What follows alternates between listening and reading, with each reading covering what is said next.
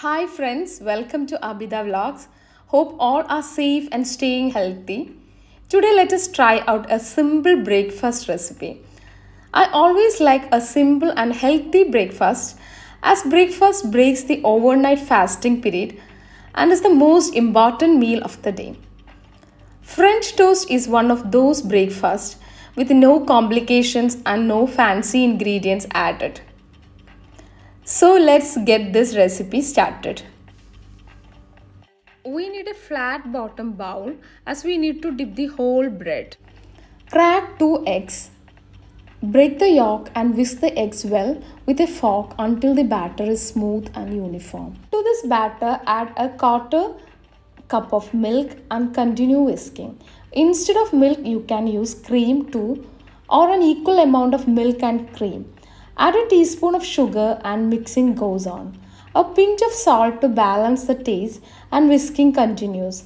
A teaspoon of vanilla extract. Right now I have only vanilla powder. Whisk the batter well so that the flavor is uniform. Lastly, a quarter teaspoon of cinnamon powder is going to the batter. Whisk well until all the ingredients are well blended and the batter turns smooth. Keep the batter aside. For French toast, we can use regular sandwich bread that is at least 3 by 4 inch thick and as we are dipping the bread in a loose batter. Keep the pan in medium low flame. Add a teaspoon of oil and a small piece of butter. Butter adds a good flavor and is a natural non-sticky property so that the bread won't stick in the pan. This is the right time. Give a quick dip of bread on both sides in the batter. Don't soak the bread. A light coating is enough. Let it drool. Cook the bread in low-medium flame. After a couple of minutes, flip the bread. Move bread to the serving dish when both sides turn golden brown. Do the same way with other slices. I got the batter enough for 4 slices.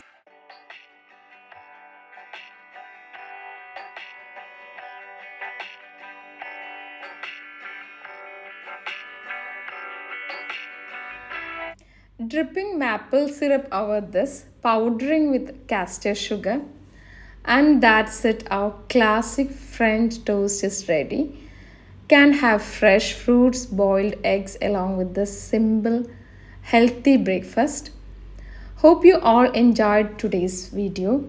If you like this video, please comment, subscribe and share this video among friends and family. Thanks for doing so.